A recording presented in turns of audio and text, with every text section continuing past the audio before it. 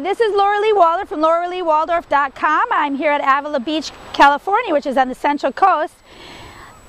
Behind me is the Avila Beach Spa and Retreat, which is right next to the grocery store, and that's a wonderful place for you to be able to get resources on how to help yourself out. Anyway, I'm going to be showing you low back pain relief, and here is the charts for low back, and here is the abdominal charts, which is the front of your back.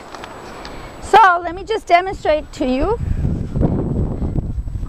Between these charts, this tool and this tool, you can apply self-myotherapy to yourself and avoid, maybe hopefully, things, other treatments that might not be what your cup of tea is.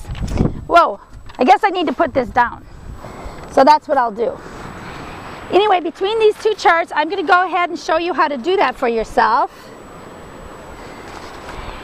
And we're going to pretend, I'm just following this chart, we're going to pretend there's a wall behind us.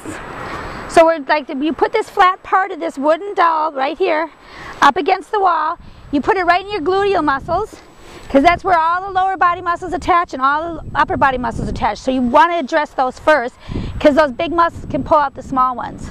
So anyway, you want to lean up against the back of the wall, and you hold for 7 seconds.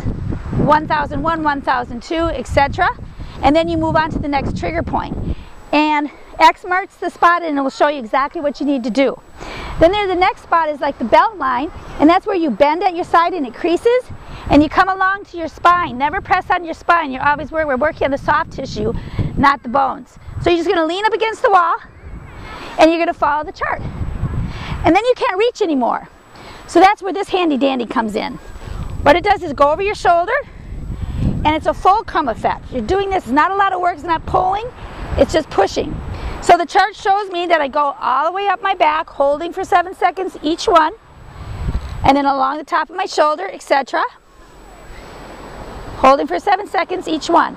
And then on another video, I'll show you the passive stretches that go along with this, because the trigger point work gets rid of the pain spasm cycle, but muscles have memory, so they forget. So they're going to want to go back to that spasm state. So you have to use repetition.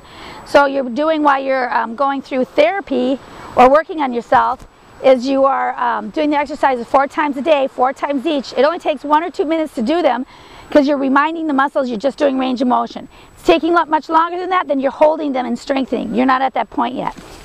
Then the next thing that you want to do is your abdominal muscles, because this is the front of your back. So I'm going to go ahead and lay down like I would do, and the chart indicates to me it's like you have a diamond. Your pelvis is the bottom of the diamond, and your rib cage is the front of the diamond.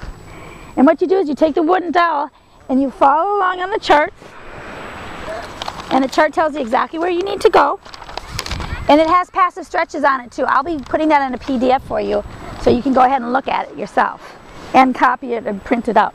So if you bring your legs up a little bit, it contracts and relaxes your abdominal muscles. So then you're just going to press on down, go slow, the guts will move out of the way, and then release slowly. And a trigger point, what you want to do is think about a 1 to 3 scale, which is 1 is just pressure, you don't feel anything. 2 is a sensation, could be sharp, hot, hurt so good, but it's okay with your body, you don't tense up.